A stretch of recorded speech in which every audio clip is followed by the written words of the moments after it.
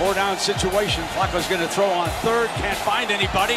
Still standing there. Now he's going to be sacked by Cleve Furl. So here's 1st and 10 for the Yellow Jackets. Oliver. Quick pass and intercepted by Muse. All right, everybody. Welcome back. It's Tape Don't Lie. Welcome back. Don't Lie podcast. I want to thank you, every single subscriber that subscribed. We're now over 100 subscribers. So we're at about 110. Oh, sorry, my bad, 112. So we're very excited about that. We'd like to thank every single one of you for subscribing. You guys leaving your comments, giving us feedback. We really appreciate that. Make sure you follow us at the Mark John NFL. That's me, Marcus Johnson, at the Mark John NFL. That's my man, BD Williams, at BD Williams 18. And we are the Tape Don't Lie podcast. Remember that. So make sure you guys follow us there. Make sure you, if this is your first time viewing this, hit the subscribe button on YouTube. We're also on Apple and Spotify. So go ahead and check us out there. Just search Tape Don't Lie. Look for the Raider symbol. Go ahead and follow us. Follow our logo. And we'll get it going that way. And we're super excited to keep this going. We're going into the season with this. So expect a lot of big things from us, for sure. Expect a lot of big things. All right, BD, how you feeling this week? I'm good, man. I'm good. I talked to my wife about how I'm going to be doing this for the next, 16 weeks, maybe 20 weeks. We'll see. Yeah. She's not super happy about it. You know what I'm saying? But some things, you just got to make sacrifices in life. Yeah, you got to make it work, bro. You got to make it work. You got to make it work. It's only an hour. It's only an hour. Right. An hour. Just tell her it's only an hour. I mean, a lot of editing and mixing behind the scenes, but still. Right. It's still a lot of work, but you know what I'm saying? We're here to give them Raiders content, all day, every day. We're going to be going over a couple of things. Of course, we're going to do our little, side things, talk a little about training camp at the end, what we're seeing. There's been some cuts and things like that. Some big things going on with the Raiders. But today we're focusing on defense. Mostly been offense to start this off. We've been going back and forth. Brian Edwards. We're going over the offense. What we want to expect to see. I went over Reds and offense. Did a little Damon on that last week, but this week is all defense. So what you got for us this week, BD? All right, guys. So I'm going to go over Paul Guenther's blitz package, specifically the way that he likes to simulate pressure, and we'll talk about that more on the show. Should I jump right into it here? Let's do it. You can jump right into it. Go ahead, man. We'll surprise him a little bit with the next one. We'll surprise him with the last one. All right, there we go. All right. Okay. So let's do this. All right, so we'll talk about Paul Guenther's simulated pressure package here. And Paul Guenther is a relatively conservative defensive coordinator in terms of the way that he likes to blitz, okay? And one thing that he brought over from his time in Cincinnati is what's called the mug blitz. And this is a kind of a sneaky way, a crafty way when we're trying to cover a running back specifically, okay? Now, I want you to watch Tahir Whitehead here, okay? He is keying this running back, and when that running back leaves, he leaves with him. Now you're probably saying, what the hell are you talking about here? This is not a blitz. This is not a pressure, okay? And you're right. Well, you're half right. And what I'm trying to highlight here is if this running back stays in the block, Tahir Whitehead's going to come with him, and you see Tahir Whitehead take a path towards. As if he's blitzing, okay, and only start to peel out of the blitz when he realizes the running back leaves, okay?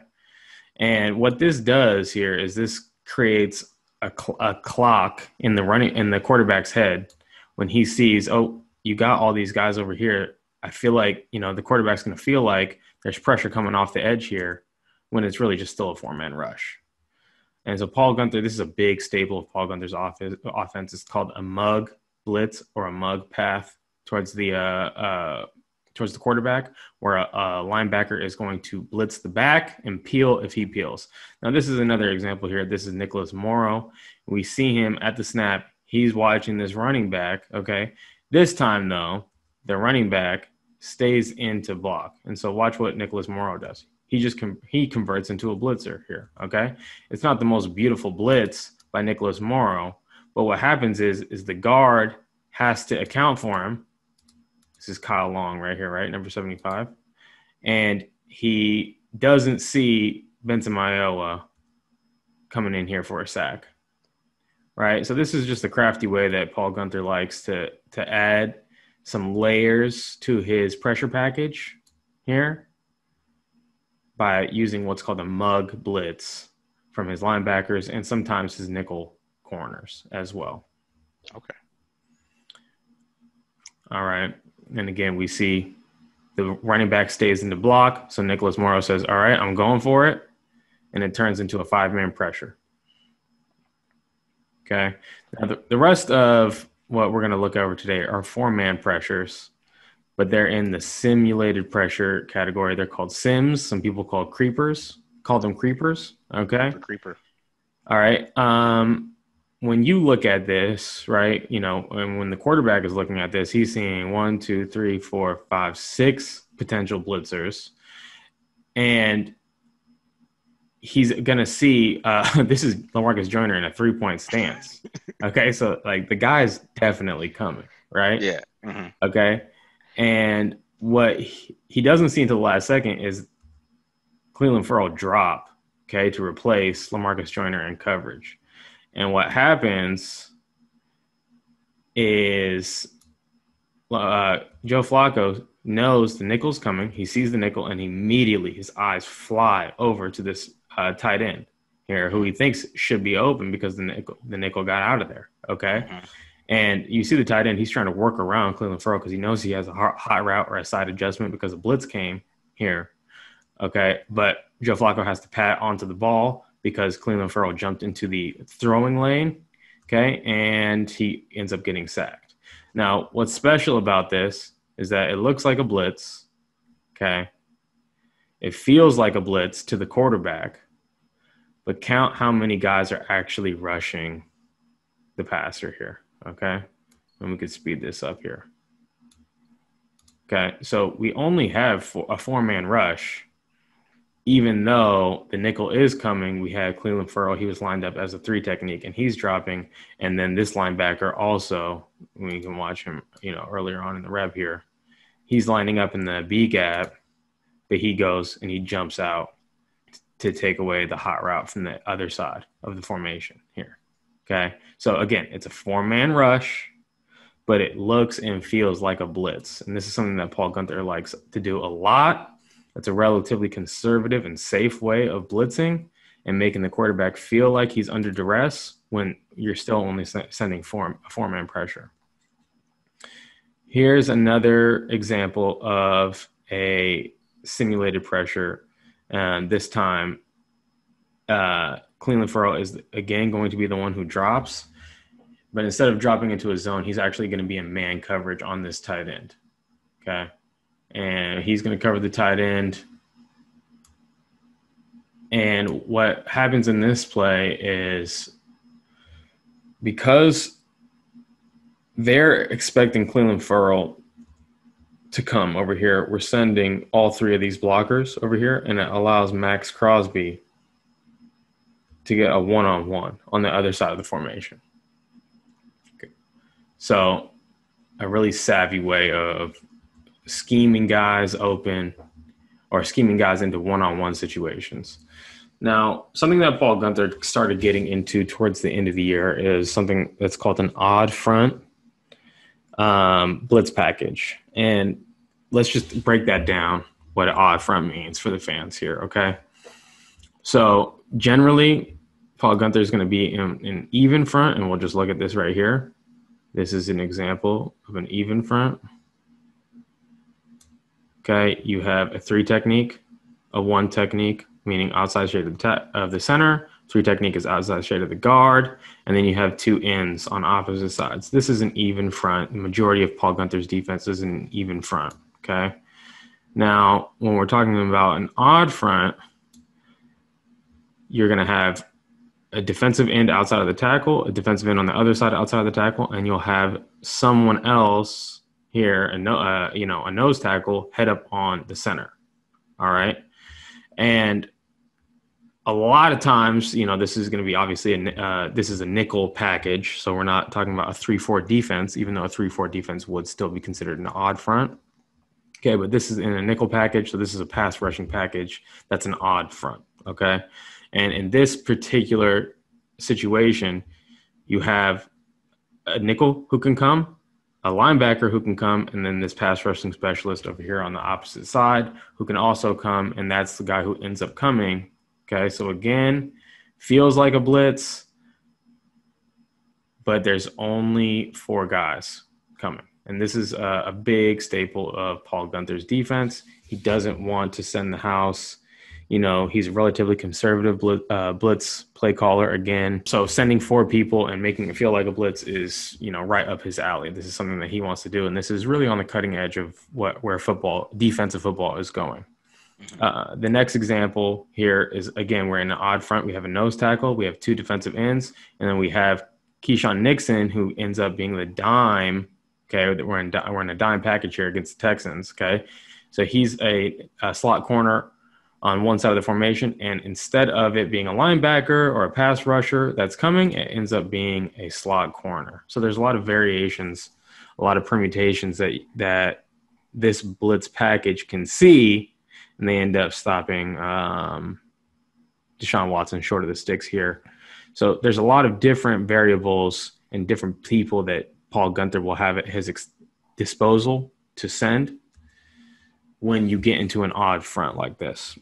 Another reason why I think that the odd front is here to stay is because Rod Marinelli is now, everyone knows about Rod Marinelli. And we could talk about the technique that he'll teach to his defensive linemen that are under his tutelage. We could talk about, a lot of things. But just from a scheme standpoint, the one area that I'm very confident that Rod Marinelli's presence will rub off on Paul Guenther in the scheme department is going to be this odd front pass rushing package. This is something that when you go and you look at Rod Marinelli's tape from the last, 5-6 years when he was in Dallas, he got into this odd front pass rushing package quite a bit on third and long situations. Okay. This is something that he really likes to do, having 3 defensive linemen only on the field. And I think it has a lot to do with how confident he is getting these 3 defensive linemen after the quarterback. Okay. And so again, here, if you look at it, who's coming? We have this linebacker lined up in the A gap. We have a pass rushing specialist. We have a nickel. The guys are, any 6 of these guys could end up coming, okay? But only 4 come, so it's a standard pass rush, but they're coming from different angles, so it feels like a pressure. And now let's just look at what happened here, okay? Because we got this linebacker over here in the A gap, this center is hopping out here to help with the guard on his side, okay, defend this rusher. Mm-hmm. And because we have 2 pass rushers over here, this guard, likewise, is trying to kick out and help out this tackle with these 2 pass rushers here, okay? And the breakdown happens because no one ends up blocking this nose tackle, all right? And it's literally, it doesn't get easier than that. So this is an example of a sack being schemed open. I mean, that's not necessarily technique. That's just them being very confused. So this is a reason why I think the dime package is going to be here to stay. Okay.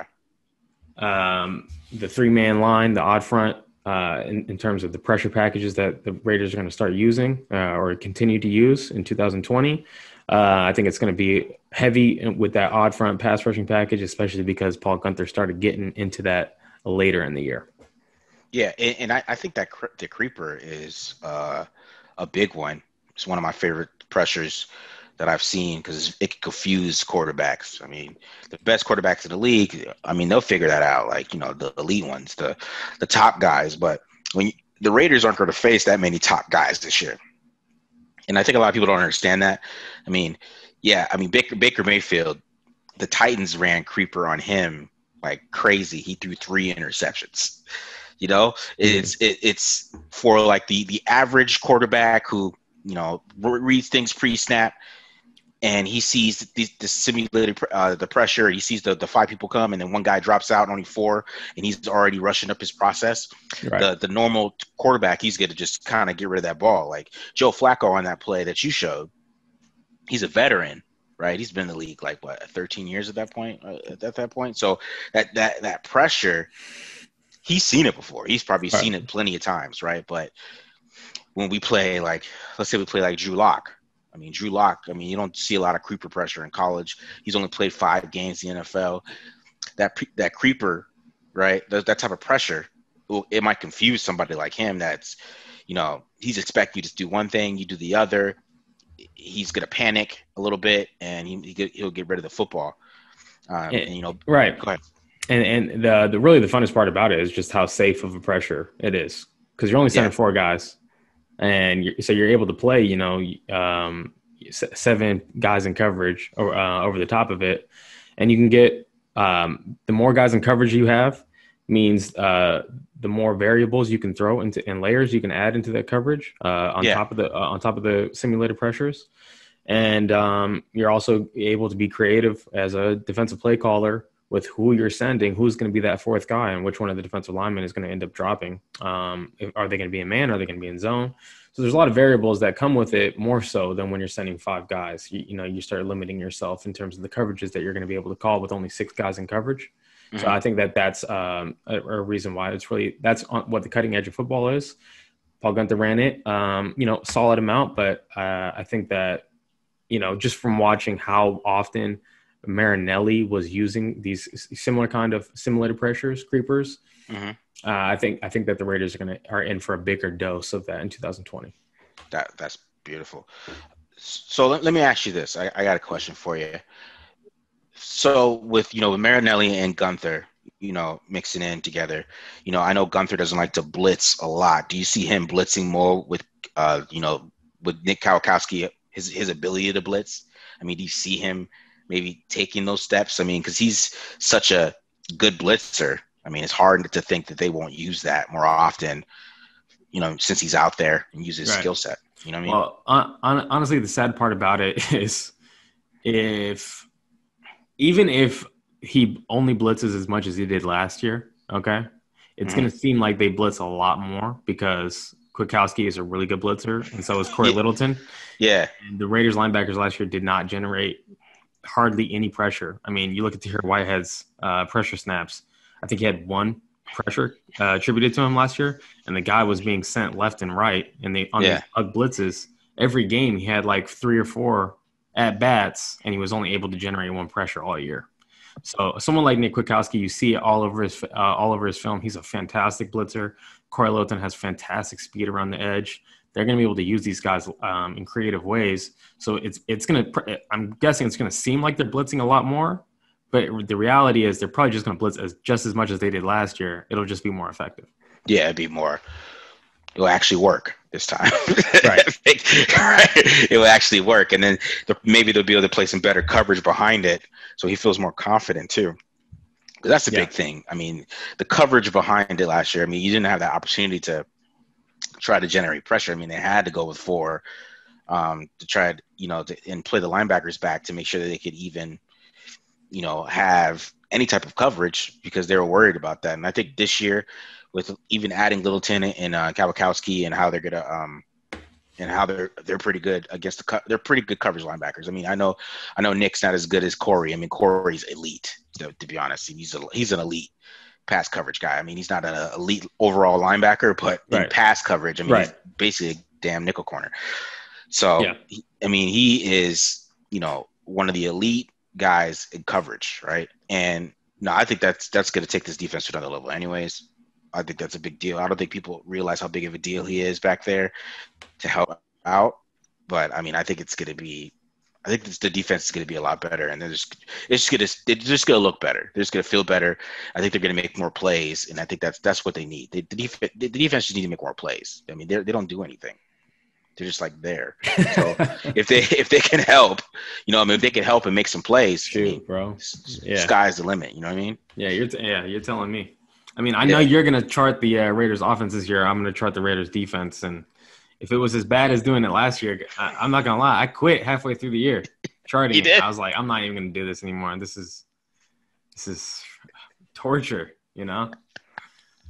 Yeah. Yeah, I tried charting the defense in 2018. I couldn't do it either. So I was trying to do both. God. Yeah, nah. I couldn't do it. Nah. I mean, the offense, because it's funny charting the offense. Like, saying like the Jets game. I talked to this on Twitter, man. I couldn't do the Jets game. Oh, yeah. I couldn't get past the first quarter. It was ugly. It just pissed me off. It was just pissing me off. You're not going to gain anything from that game anyway, so you might as well. Like what am I learning? Yeah, I might feel as well like quit. they just tainted it anyways. I feel like they got down. They're like, whatever. Right. Let's go home. Let's get ready for the Chiefs. And then they got killed next week anyways. But yeah. All right. So those are the simulated pressures. Looking at Paul Guenther's, blitz schemes and then how Rod Marinelli is going to add in there. It's going to be interesting to see how that dynamic goes. See how much influence Marinelli really, really has on this defense. They're both too high guys. It's going to be interesting. It's going to be interesting, like how much power Gruden actually gives to Marinelli and his decisions. Like, is he guiding Guenther? Like, what is he really doing in the background? Because he's just not the defensive lineman coach. I'm not gonna. I mean, he's not Brinson Buckner. Like, Brinson Buckner was there to work on the technique, get those boys ready to go. Rod Marinelli is there to do that as well, but he brings a lot more. Yeah, you're history. Right. He brings an amazing amount of experience. So it would be silly, really. Like, if we're just being honest, it would be silly if Paul Guenther was, saying, just stay in your lane, Marinelli, just coach the defensive line. Like, come on. Of course he's going to say, what do you think about the entirety of the defense? He's not going to just put Marinelli into a bucket. We're talking about a Hall of Fame worthy coach, a Super Bowl winner. So for sure. All right, guys. So, every week we go into a rookie, right? We've been going into some rookies. We even had BD breakdown Amik Robinson. I said Amir Robinson. Amik Robinson, out of Louisiana Tech, who's just got his number changed. He's excited about that. He's about his role is even bigger because the release of Prince. I can't even say his name. I'm just gonna say Mukamara. Prince of Mukamara. I should know that. He's from my hometown, so I should know that. Oh, where? Yeah. With the release of that, and then we're going over some rookies, and so make sure you check out that breakdown too. We are going to be doing some shorts, so make sure you check those out. We have more of those coming out in the next. Getting ready for the season, so make sure you check out the Amik Robinson. And like I said, once again, make sure you subscribe to us to make sure you keep all the content going. But this week, I'm gonna be going over a much talked about guy, who's supposed to come in, very controversial pick. I mean, people say that Damon Arnett was very controversial, but this guy was taken to the top 100. Wasn't really a top 100 guy on most draft boards or draft gurus, what they would say. They said he was more of like a day 3 guy, but the Raiders, they must have felt something. And that guy's name is Tanner Muse. So we're going to be going over Tanner Muse today. And, Tanner Muse, he had a great combine. He ran that 4.41. He had a good vertical leap. We talked about last week how he didn't really run some of the other drills, but he had a lot of buzz for him going into the draft. So, I mean, the Raiders, we could say like, hey, they reached, right? But maybe the Raiders knew something or they heard something about Tanner Muse and they really, really liked him, right? They thought he could help right away with special teams, which he will. He will help right away with special teams. I already know that. But we're going to be going over his game a little bit and his transition to linebacker, which is the main thing that we're talking about. I mean, can he actually do that? And we're going to be trying to go over those factors and see what we can decide that ourselves here. So, first things first, we're going to be going over his actual run defense. All right. Now, Tanner Muse is a pretty good run defender. He does come down. He's a great tackler. We're going to be seeing a couple of instances where he actually makes plays and understands everything he needs to do. But we got to keep in mind that these are safety plays, right? So let's check this out. Him as a run defender, right? We got him against Wake Forest here, lined up right here at safety. He's basically in the box. I mean, this is goal line.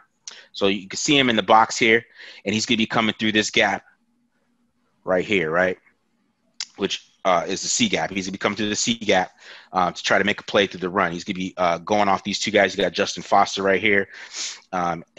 I really don't know who this guy is, but I do know Justin Foster, and this guy's a beast right here. I'm gonna be talking about him a little bit in a second, but he's a beast. He's a cleanup, right?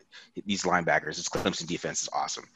So you're going to see that as well. But let's concentrate on Muse here. So let's watch him make a play.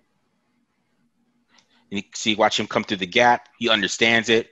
He already reads it. He knows what his read is. He knows he's going right after that running back, right? Breaks down, boom, nice, beautiful tackle, cleans up. And this dude's like a wrestler, so he has some great celebrations. Here we go. So here we go. So hit it one more time again. Look at that great wrap up. He rarely misses. Once he gets his arms around you, he rarely misses. So you're going to notice that too. He's a good form tackler. Great tackler. Great form. Yeah, he's a great tackler, man. Great tackler, yeah. You see he come through again, right through that C gap, reads it perfectly, breaks down, boom, great tackler, right? Another great tackle. So that's a little bit of Tanner Muse. So this is a big play because that's up here, right here. That's A.J. Dillon. A.J. Dillon's what, 240 pounds. I want you to remember that before we go through this, right? So he's 240 pounds. We got Tanner Muse up here at the center. He's going to go right for the D gap. That's his responsibility. So he's got the outside here. You see this right here? You got the outside. So he's coming this way through that, right? And we got him and A.J. Dillon. And like I said, A.J. Dillon's 240 pounds. So remember that. He's coming downhill. He's breaking down. All right, watch this form tackle. This is just beautiful. Boom, look at that. That's like textbook. He's got his head to the side, head up. Look at his base for that tackle and just able to lift. Like that's like what you see like, Pop Warner drills and the to try to get that perfect form. That's what they teach. That's right there. And he's able to lift him up, wait for help, bring him to the ground. Right? I'm surprised to see A.J. Dillon run with such high pad level, honestly. That's trash. Like you gotta lower your pads. You gotta lower pads. 240, come on, man. That's what I'm saying. Because look how low Muse gets. That's a good point. Muse gets a whole lot lower, than A.J. Dillon does. Low man wins. Low man wins, right? So he's a lot lower. He's right there. Look at that. It's beautiful. Run through it. Wait for your teammates. Stands him up, yeah.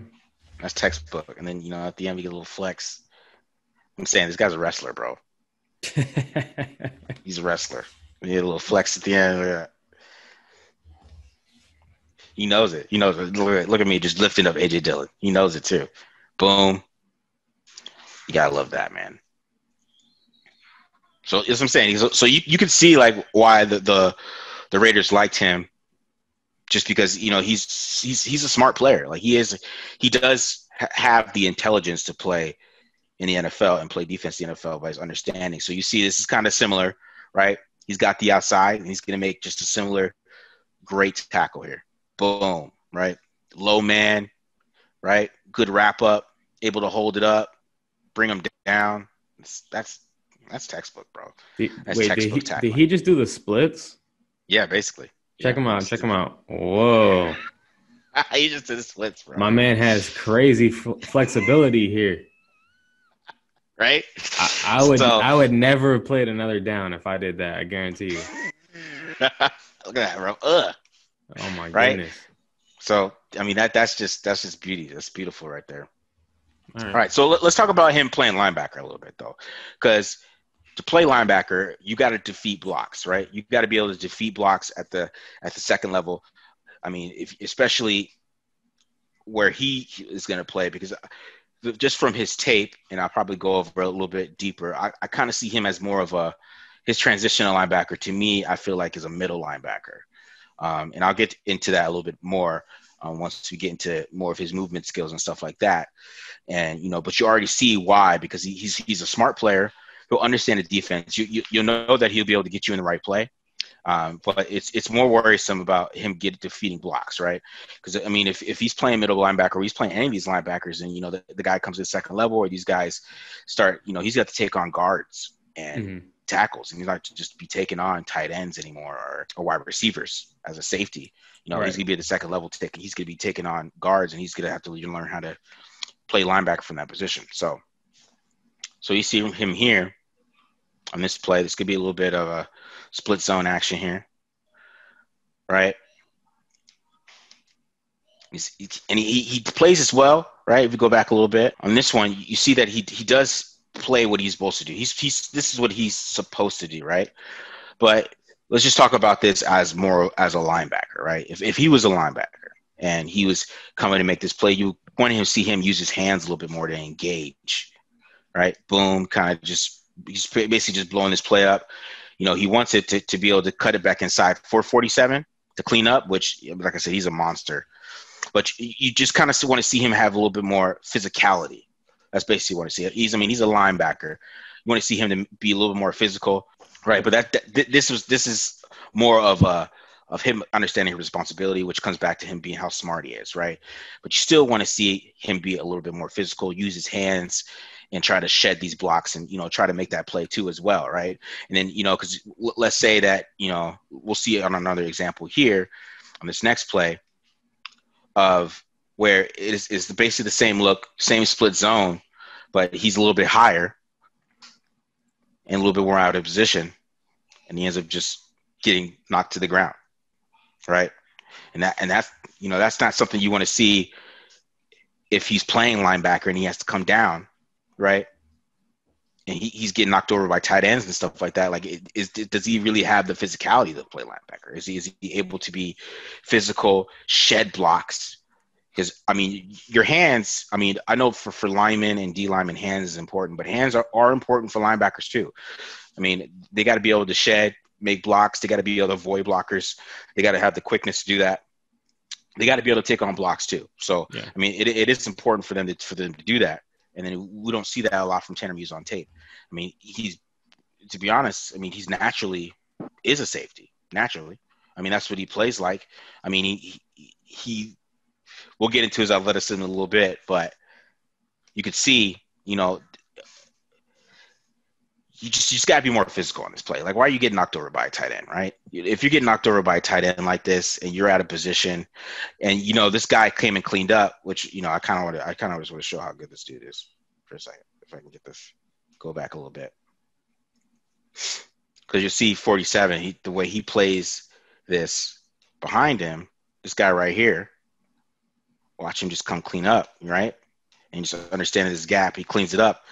But let's just say 47 doesn't get there, because not every linebacker is like that, right? Not every linebacker is that good who's be able to hide behind blocks and have patience and fill his gap like that. Let's say that guy was late to the gap. That's a hole that Tanner Muse has open. Of course, he does to hold the edge and make sure that guy makes that play. But you still want to see some more physicality out of him as a linebacker, all right? Because that's the transition. We're talking about him playing linebacker. He's not playing safety. Yeah. They're not even designing a hybrid role for him. So he's playing linebacker. Right. So that's what we have to understand when we're watching some of this stuff. All right. So this play is a little bit what I'm talking about with the physicality and being able to get off blocks. And because this is a tight end. This is the same guy for the previous play that was blocking him, number 86. And kind of watch how he just easily handles Tanner downfield, right? He's definitely got to get off his block. He's got to be able to, like I said, this goes back to using your hands, being able to shed, getting your hands inside, shed this guy. It's a tight end, right? He's got to be able to shed this guy and make this play, right? And he's able to the guy to get extra more yards. Now, of course, he has great hustle. He's a great hustler. He has all types of hustle skills. He is a big, big hustler, right? So he's on his hustle mode. He gets back, and he ends up making the tackle. But we'll go back to this once again. We see it in slow motion, right? He's getting easily handled by this tight end, right? And he's not even trying to engage and shed him. He's trying to go around him. It's too passive. It's too passive. He's got to be a lot more violent right here. Yeah, he's got to be super violent. He's got to be a whole lot more violent than what he's showing, right? And since he's not doing that on this play, he allows this guy to get more yards. You want to be if you go back, I'll go back a little bit here. Watch it one more time. Him making the play, right? right? We see it, right? We see it right away. He sees a play, but he just gets pushed out. Needs him to be way more physical than that if he wants to play linebacker in the NFL. Because, like I said, he's going to be going up against guards and tackles and centers. And those boys are going to be 300 plus pounds, right? They're going to be professionals. Yeah. And if he can't get off blocks from a tight end, it's a little worrisome. So it's the transition for him. It's going to be tough. It's going to be a tough transition. And it's a little nerve-wracking for me, honestly, with the transition that he has to make for him to be successful at the next level. All right, so we're going to go over the big elephant in the room, which is playing in space for Tanner Muse. Now, the big knock on Tanner Muse is that he's stiff, right? I talked about it last week a little bit. I kind of made a joke about it, how he didn't do some of the drills at the combine, and it's true. He didn't do the 3-cone. He didn't do any of those agility drills at the combine, and you can kind of see why based on tape. But we're going to start off on this play, which kind of shows his instincts and smarts and understanding, right? So we got him against Wake Forest again, right? Here he is playing a little single high, right? Got a little single high here. And he has an understanding. So he's kind of baiting Freeman to this throw, because if you go back, we'll go back a little bit.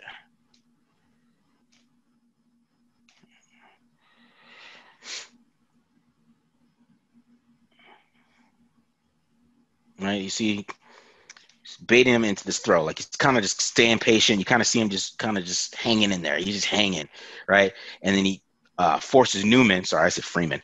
Forces Newman into this throw, right? And he's able to make a play on it. Interception. And, of course, he got his little funky dances. That's how he's a wrestler. He's got his little funky dance there. And we'll see once again in slow motion how he baits Newman, right? We got a fake screen. Wide receiver screen. Newman thinks he's going to be able to get the football there. Nope, not today. That's a great play by Tanner Muse, right? But I mean, that's basically him being smart and using his instincts to make a play. And Brett, we talked about it last week. Clemson's defense will have you NFL ready in the brain, so you could see it with a play like that, like this, that he's able to make plays like that because his intelligence, he understands it. He understands it's a fake screen. He knows what they're trying to do, and he's able to come up and make a play. Great play. All right, so let's get into the realness here, some of the real stuff here. So we got him in man-to-man coverage, right? And, we talked about his stiffness a little bit, right? So here he is. He's man-to-man.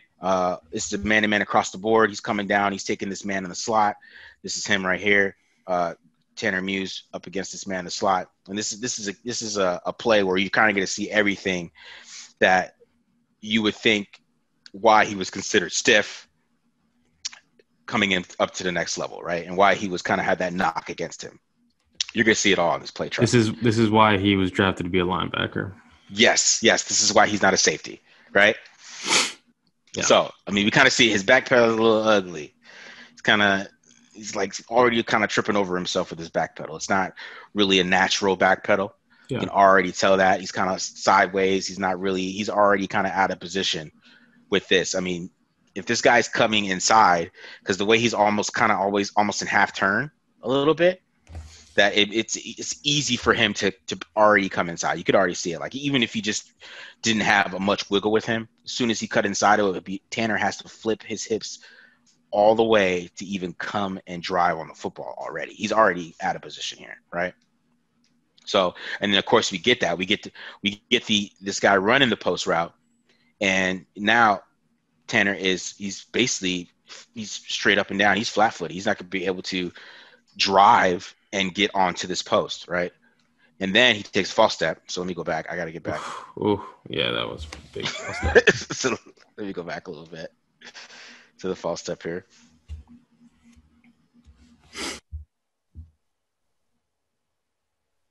All right, here we go. Boom. Right? The false step. So now he's already completely beat.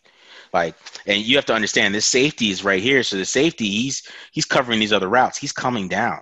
There's nobody back here. All right, so I want you to understand that there's nobody back here behind Tanner Muse.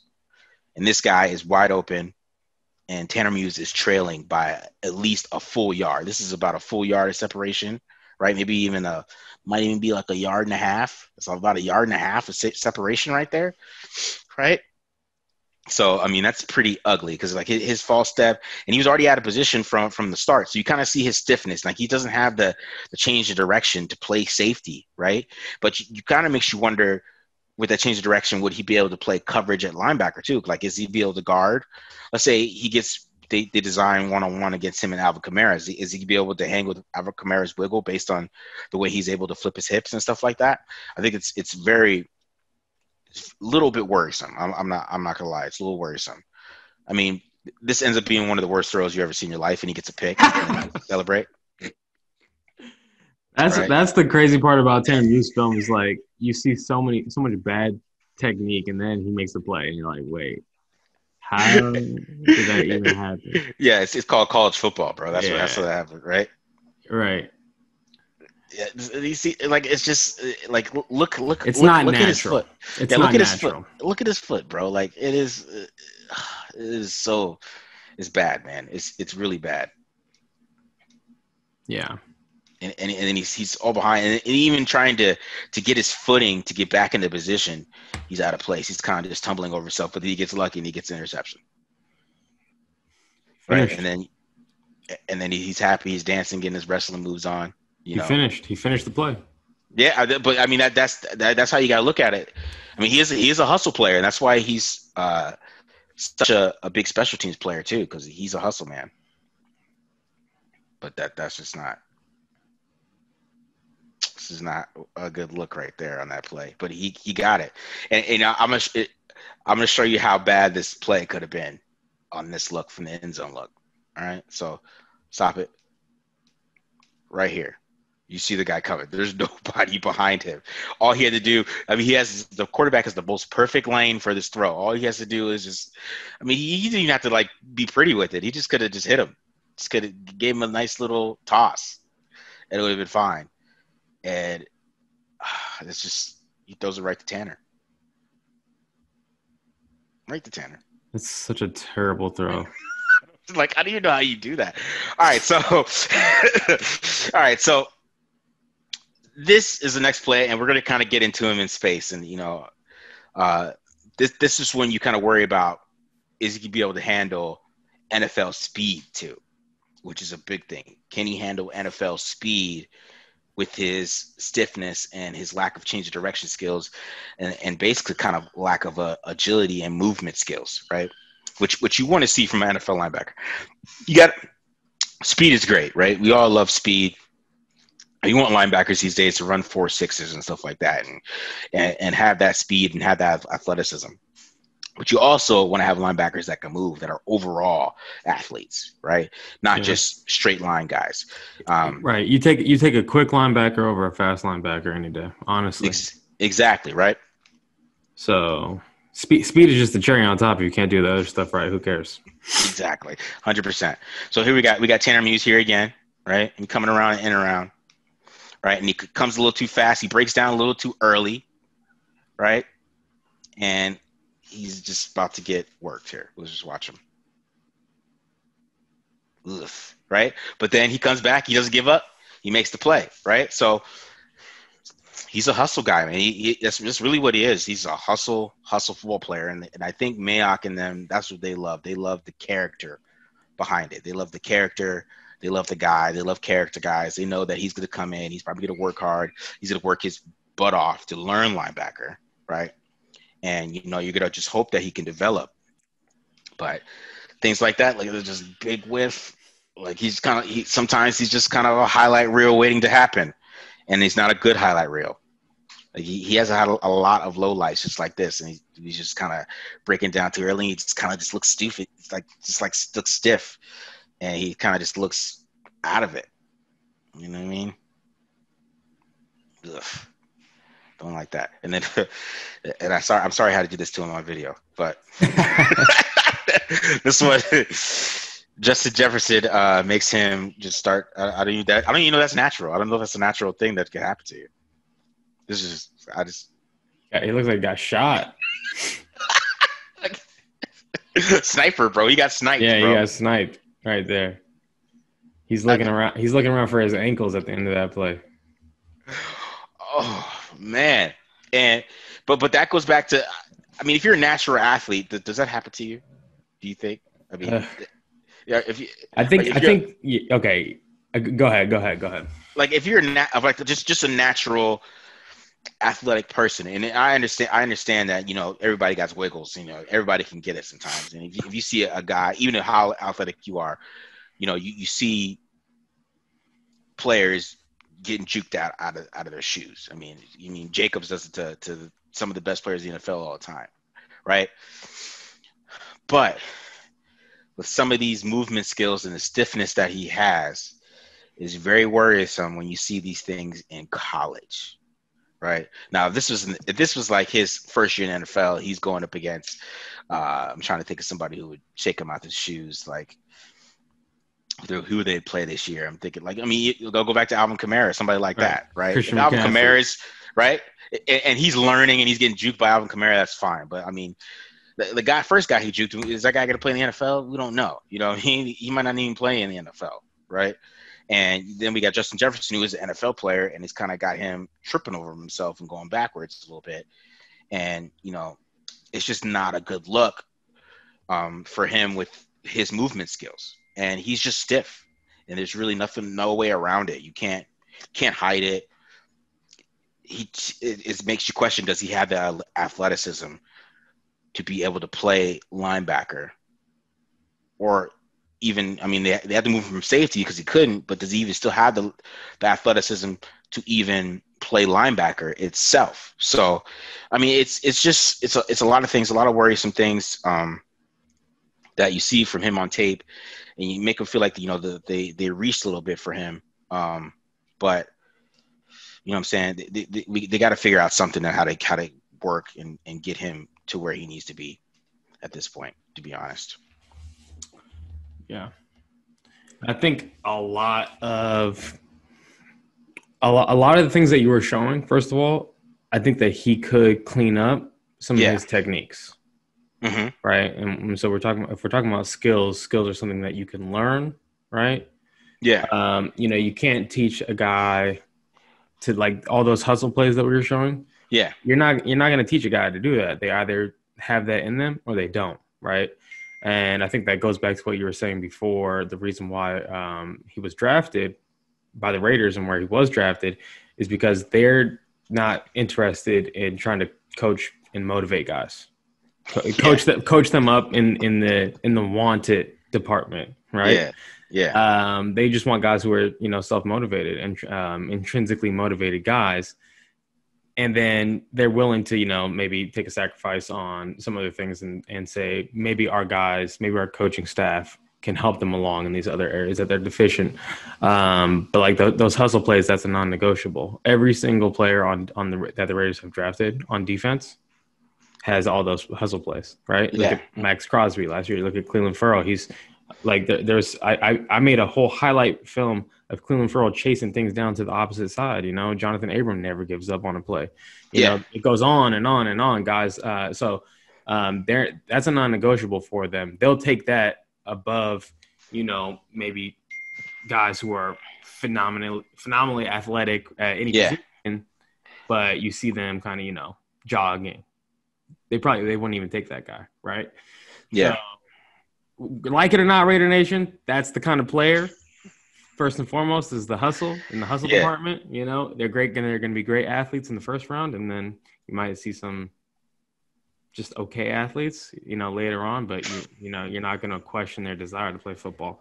Yeah, and I agree with that. You're not going to question the desire to play football or anything like that. I just think with him, I feel like that the way that he was used in the Clemson defense, if they're going to play him strictly at linebacker, I don't know if that's going to be the best idea. I think they need to try to figure out how to use him. Because I think if they figure out how to use him and be intelligent with it and maybe have him come in and blitz a little bit off the edge, right? Have him blitz off the edge because he's got the speed and he's a good blitzer, right? He can blitz. He's a good tackler, right?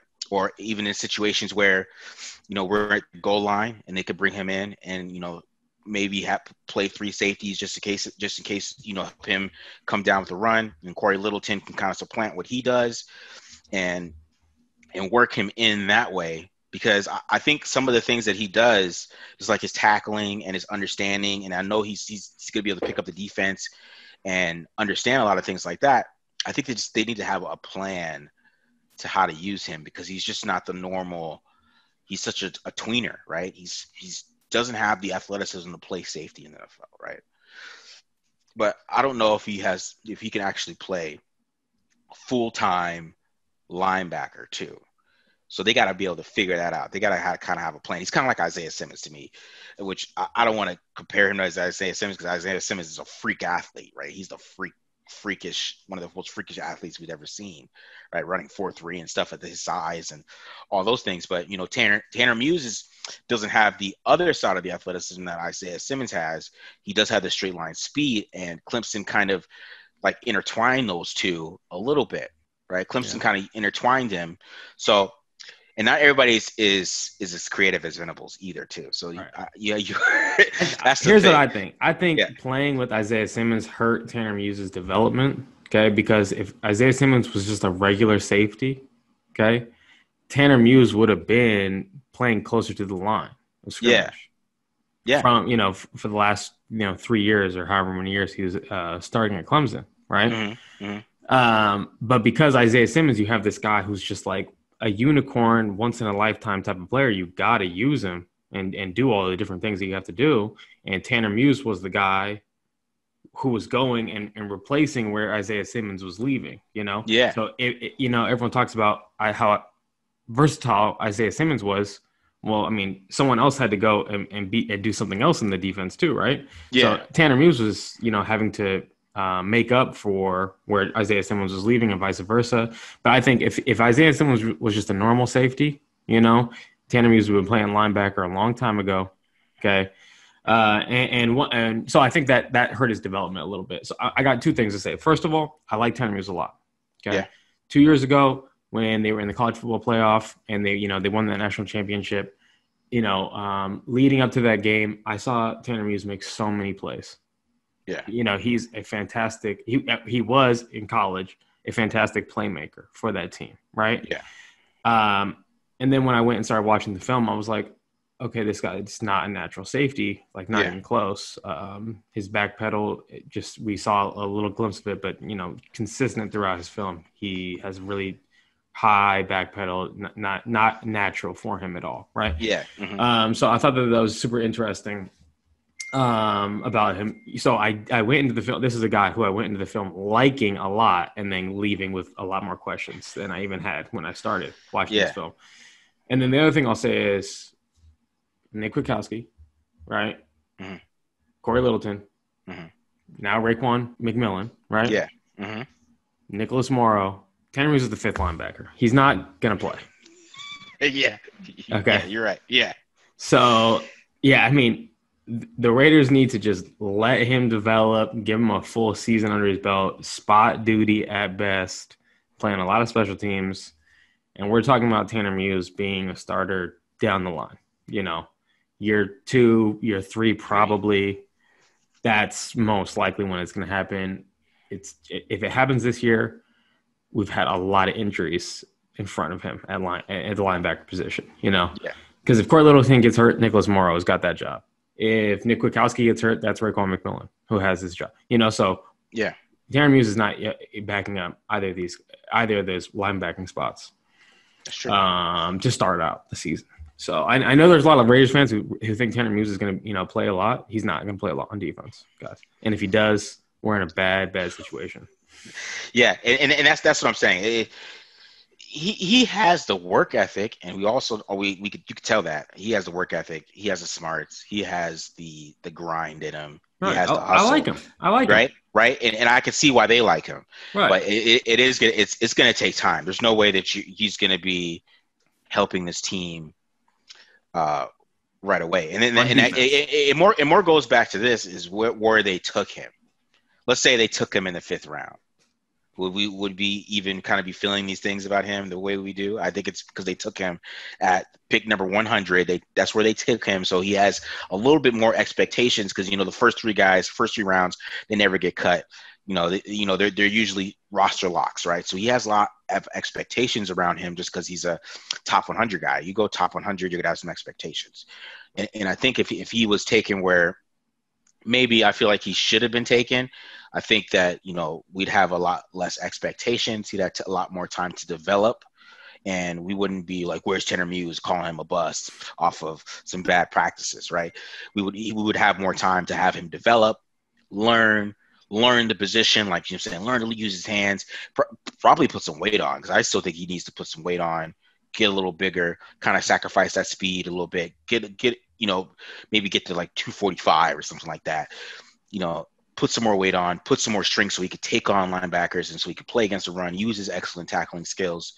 And then, I think in coverage, I don't know about that. I don't know if that's ever going to be a thing, but I think that he could still be a solid linebacker. Yeah, he's got a lot to work on for sure.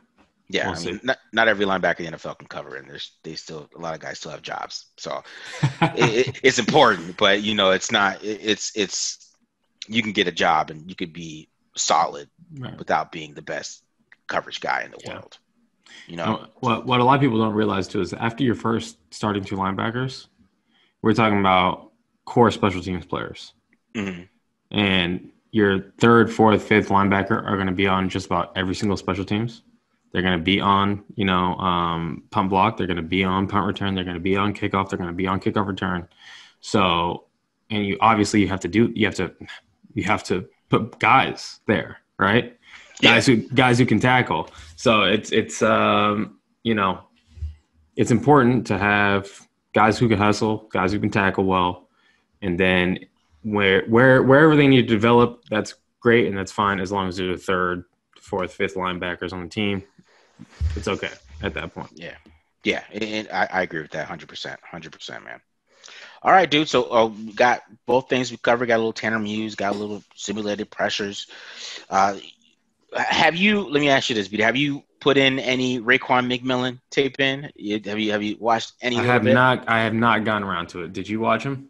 I did, actually. I did watch him. I was actually a little pleasant because I didn't even watch him against the run because I know he's good against the run. I'm not. Okay. I was like, okay, I get it. He's really, really good against the run. It's kind of like Dale. Okay. Yeah. I like that. Yeah, he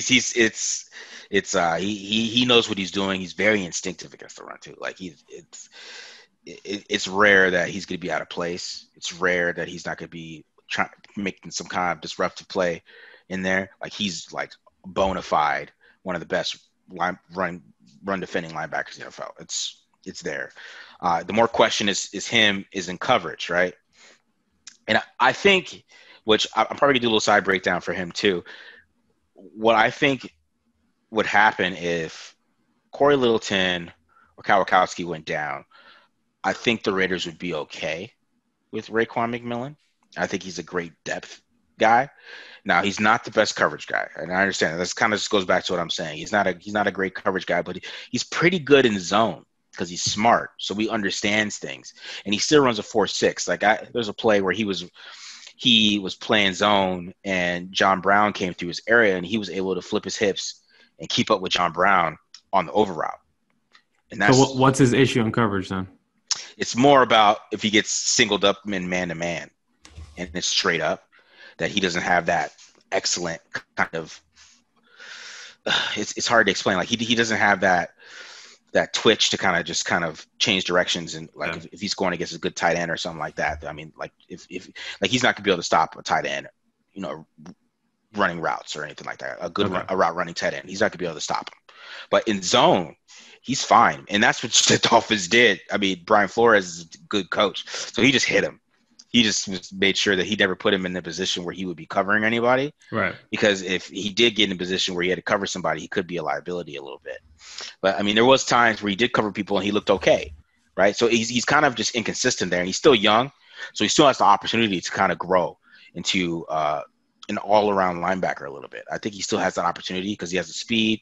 He does have the athleticism, but he just has to he kind of has to figure it out. I mean, he has to understand leverage of routes, understand things like that to be a better defender against in man-to-man. But like in zone and stuff like that, he's perfectly fine. He'll like if anybody crosses his area, he'll pick them up. He sees things in zone. And I think a lot of things that go with Raekwon too is a lot about effort. I think sometimes he just takes plays off, and it's usually the passing game is when he takes plays off, and that's a big thing. And I think that's why the Dolphins don't like him too much, because there's one play, if you look it up against the Chargers, and Keenan Allen has his touchdown that gets brought back, and he's just like jogging behind Keenan Allen. He's just like jogging. He's literally. I'm surprised to hear that. I'm surprised to hear that they gave up draft capital for someone. I mean, everything I've heard about Raekwon McMillan, he's like incredible character. Yeah, that's all the things I've heard about him. So I'm surprised to hear that.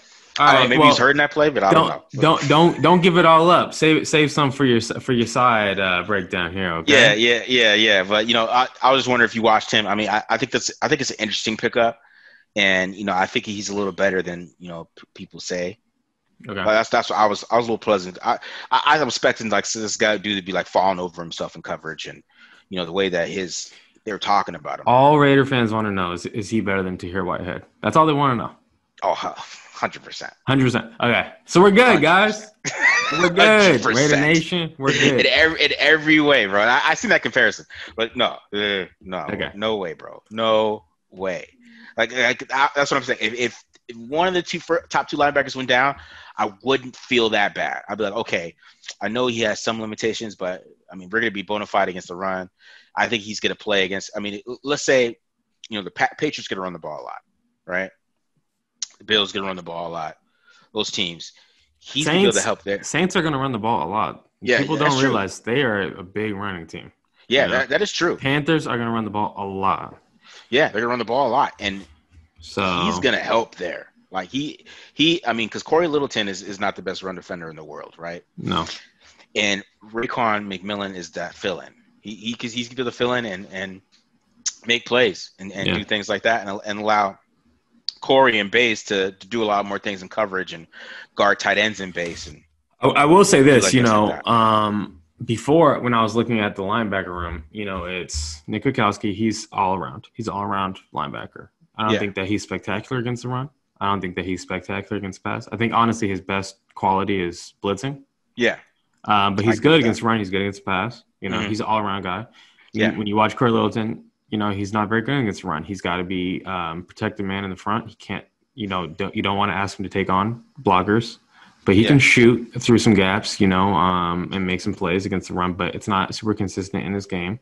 Yeah. And then when you looked at Nicholas Morrow, he's another covered linebacker. Tanner Muse, he's a safety converted to linebacker, right? Yeah. Javen White, another hybrid linebacker. I'm like, okay, do we have any run stoppers? So when they signed Raekwon McMillan, I'm like, okay, that makes me feel a lot more comfortable with this linebacker unit because you got, multiple flavors of guys here. 100%. So I'm more confident with the linebacker room after the addition of Raekwon McMillan. I'll say that. Yeah, I agree with that. So I was like I said, I was pleasantly surprised. I was really expecting, something crazy, because it was funny. I went to Pro Football Focus and looked at their worst coverage games, and I watched the Bills game, and I was literally confused. I was like, I mean, you guys gave him like a 30, and he's not doing that bad. You know what I mean? Like, so it's. Do you believe in Pro Football Focus? Do I believe in Pro Football Focus? Not their grades now, but I do like going there and kind of comparing it. I like just for my own, I like kind of like going through games and seeing, So I went through like their worst coverage games, like whatever worst things, and they were giving him targets that like he was in zone coverage, like I'm gonna go over some of this play, but one time with Josh Allen, like zipped it past him in zone coverage. Only Josh Allen could have got that past him. Like, I don't understand why you could call that a target. Okay. Yeah, it's weird. It's weird. You know what I'm saying? And like he got a bad coverage grade because he missed a tackle on a fullback, and the fullback got like 30 extra yards. So they just grade weird. Okay. And the people that grade it are like not, they're like 19-year-old kids and stuff like that. So yeah, so PFF doesn't like him, but we'll see. We'll see. Yeah. You know what I'm saying? But I thought I was pleasantly surprised. I'm not gonna lie, I was surprised. What about Tyrell Williams going to IR? Are you worried about the depth of the receiver room? No, because I really feel like that. I mean, we're going over all these rookies and stuff like that, and I really feel like it's just gonna be a Waller and Renfro world, anyways. I feel like that's what's gonna happen. We're talking all these guys, and we're hyping up all these rookies, and going through training camp, and we're gonna get to week 1, and Renfro and Waller probably gonna have 17 targets in between them. And they're probably going to interchange every week. Like 1 week, Waller will get 10, and then Renfro will get 7, and then here's something that I want to know from your perspective. Okay. Yeah. Because some people start arguing with me on the timeline because I was saying that besides Edwards, the Raiders don't have an X receiver, and people started saying Zay Jones is that guy. Is Zay Jones an X to you? No, he's a Z. He's a Z. That's what. Come on, he's a Z. He's a Z. I mean, that's how they used him too. They moved him around. He was a Z last year for most of the time. He was the Z last year, right? Yeah. Okay. Yeah. So here's why I think though. The reason why Williams was put on IR and they were okay with that is because if Brian Edwards, say he gets hurt, okay, you think Zay Jones is going to play the X, or do you think Darren Waller will play the X? Darren Waller, 100%. Right. I honestly think he's going to play X week 1. I think they're going to come out in 12. Have put Moreau as the blocker. Just, and I think that's their plan. I really think they put Williams on IR. They're like, well, we were planning to use Waller at X a lot more than people think. You're right. Because a lot of people don't realize that Jared Cook was the X. Right. He was the X. He was running X routes all year, double moves, all these things. He ran all the deep routes. He was the X that year, right? So he was that guy. Oh, go ahead. What tipped me off this too is how many tight ends they signed in the offseason. I'm like, all right, Darren Waller's playing wide receiver this year, and he's probably doing what he did with Antonio Brown. And he's designing the offense to go through Darren Waller. To go through Darren Waller, right. Yeah, and that's, to be honest, I mean, that's not dumb, right? Because all these other guys compliment him, right? So, because, I expect Ruggs to run a lot more crossers deep routes, yes, or a lot more intermediate stuff than deep routes. I really expect that. I don't really expect him to. Of course, he's gonna have some go routes. I understand that. Yeah, he's gonna go routes. The plan for Ruggs. Crossers and quick stuff, and let him get yak. Yeah. That's the plan. And if he's killing it like that, they're going to gradually add more and more and more to his plate. But remember, he still is a rookie, and he's going to make a lot of big plays just off simple stuff, off simple stuff. And Alabama didn't use him as a deep threat either. I mean, Devontae Smith was the deep guy. Right. And he was the intermediate short guy, even with the speed. I mean, he just, like I said, he's going to do some deep routes. But like against like LSU and Auburn and play teams like that, he wasn't like running straight goes or straight go routes. It was a lot more intermediate comebacks, some hitches, some jerk routes, a lot of things like that got him in space. So, I think that's what the Raiders are going to do too, and they're going to feed Waller. Let's just be real. Yeah, they're going to feed Waller. Yeah, they're going to feed Waller and Renfro. Those, if it's 2-minute drill, I mean, that's who Carr's going to. Carr's going to Renfro in 2-minute drill. I mean, that's right. And so much of that is just you can't expect a rookie to come in no offseason. Yeah, and then for any quarterback to have the confidence to throw to these rookies. I think we're going to see rookie production down this year just because of COVID. Just because of the lack of the offseason. It takes time for a quarterback to develop that confidence in a player to, when the situation, when they need it the most, to throw it to a guy. But Carr has that with Waller. He has that with Renfro. So I definitely agree with what you're saying. Yeah, and that's just how I feel. I mean, I feel like every week they're gonna switch. Like 1 week, Renfro's gonna get like 10 targets, or maybe even more than 10. Then Waller's gonna get 10, and then they're kind of gonna go back and forth, and it's gonna be in between those guys with those other guys complementing it, right? And maybe 1 week Ruggs does get 10 targets as we go into the season, and he opens it up a little bit more. But it's gonna be a Darren Waller world until further notice. Until Ruggs is ready, right? Yeah, and I don't see why not at this point. So right. All right, man. What else do we got? Any other thoughts? What'd you think about Prince getting cut? I've never been a Prince Amukamara fan since he gets drafted. I've been on record saying this. Okay. I am so happy that, because look, here's my opinion. Okay.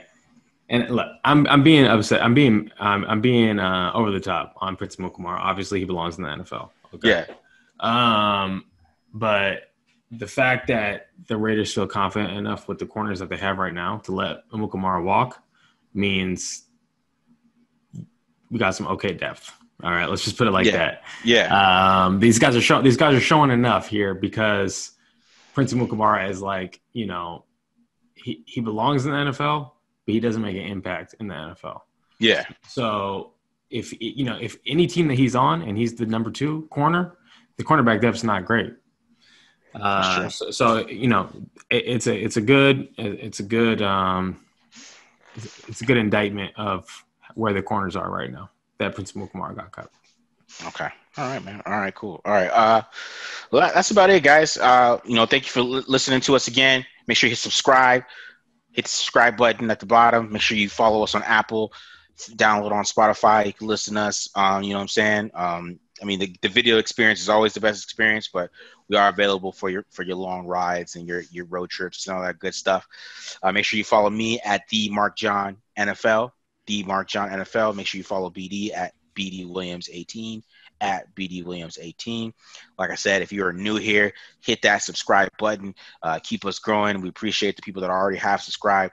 You know what I'm saying? We want to, build this up, teach you guys as much as possible. Hopefully you're learning something from us. And that's our whole goal, is to kind of, get Raider Nation a little bit, a little educated on schemes and stuff like that. So we really appreciate you guys joining us. So any final words, BD? That's it, guys. If you love ball, tape don't lie. Come and watch us on YouTube. Yes, sir. All right, guys. So like I said, thank you for watching. See you next week. Take care.